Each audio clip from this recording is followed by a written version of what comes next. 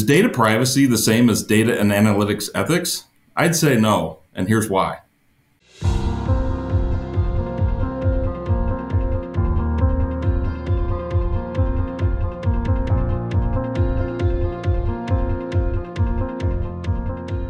Data privacy is related to data and analytics ethics, but it's not the same thing. But ethics is more around what we should do. Regulation is more about what we can or are allowed to do. And so as we think about data analytics ethics, it's more about doing the right thing and sort of that intersection of what we want to do, what we can do, what we're allowed to do regulatorily, but then more importantly, what fits with our value systems and what's appropriate.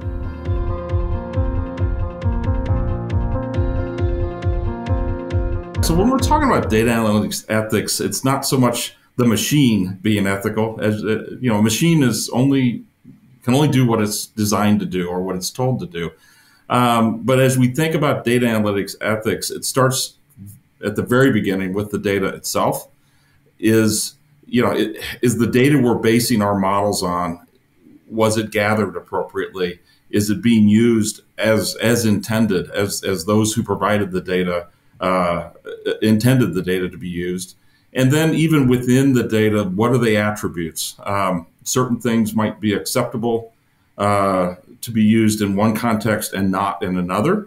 Additionally, as we think about the use of models and the development of models, there's certainly certain types of data attributes that I think we might all agree that are inappropriate to be used in most any context. But there's also sort of proxy variables that might be there. So aspects that are built into the data that we might not recognize on the surface. So we need to be able to monitor the models, not only for that they're working as intended, but what are the outcomes coming out of them? And so if you need to supervise models all the way from the beginning to the understanding how the data was collected, understanding how the model was developed, and then finally, how is it actually being used and implemented? And so ethics encompasses really, in the data analytics space, encompasses all those areas.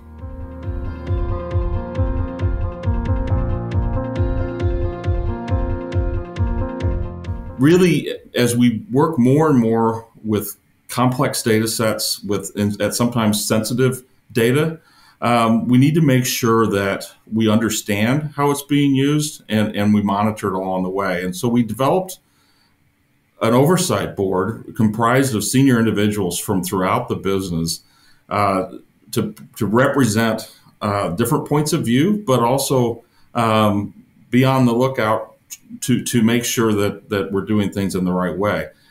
This group is responsible for not only setting the principles and making sure that they're well known throughout the organization, but ultimately as a sort of a final decision maker, go, no go. Do we think a certain application is appropriate, not appropriate, and communicate that as well to the organization.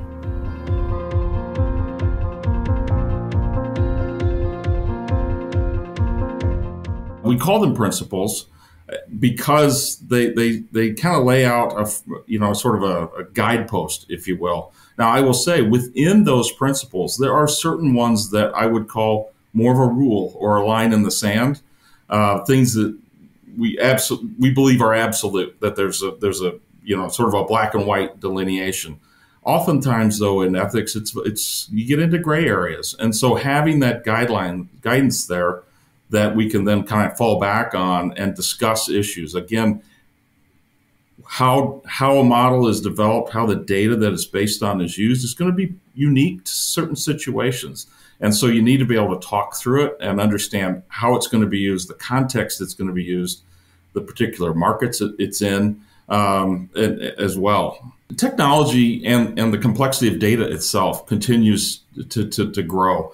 And as we think about the expanding use of technology, the higher complexity of data, we have the ability to do more and more complex things with our models, with the technology. And certainly as we think about that, we need to be thinking about not only what we can do and what we'd like to achieve, what's regulatorily allowed, but more importantly, what should we be doing? And so if you think of it as kind of a Venn diagram that takes what we'd like to do, what we're technologically able to do, regulatory constraints, there's yet that other another circle in the diagram, if you will, that talks about what we should do.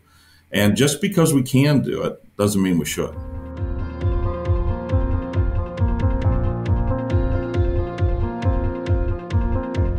As we think about data and its use, in this case, in the insurance industry, it absolutely can be a force for good. In this case, as we have the ability to access more complex data sets, that allows us to make offers to potential customers that we couldn't have made before, certainly in a more timely basis than we would have been able to do before, and really in a more seamless fashion at times. Now, it comes down to, in the end, how we go about it. Are we considering the perspective and the viewpoint of all the stakeholders that are out there, including the individual that we're dealing with?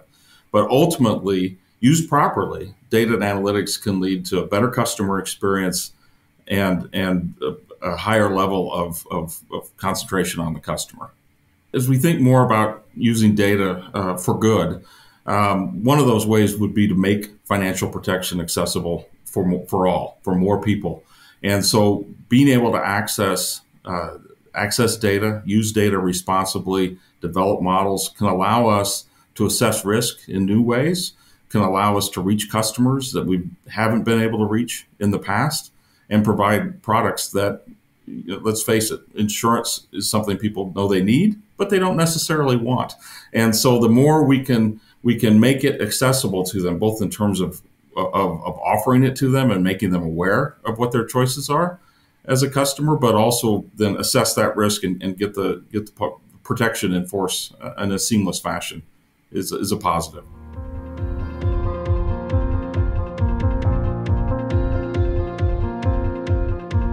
There's certainly the appropriate collection of data, and should it be collected or not, and what kind of data should be collected, but more importantly is how it's going to be used. Oftentimes, when an individual gives their consent to use data, it's being used for a certain purpose. And as long as we stay within those purposes, then there should be a general agreement that yes, that meets sort of that contract, if you will, that was made up front. To the extent that we go outside of those purposes, that's where we start to get into the inappropriate or unethical use of data.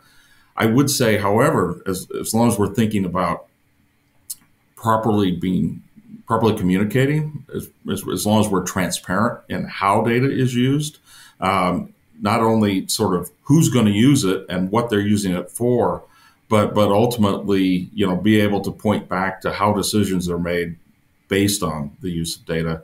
That transparency goes a long ways towards trust, and with any, in any customer relationship, you need to have that trust.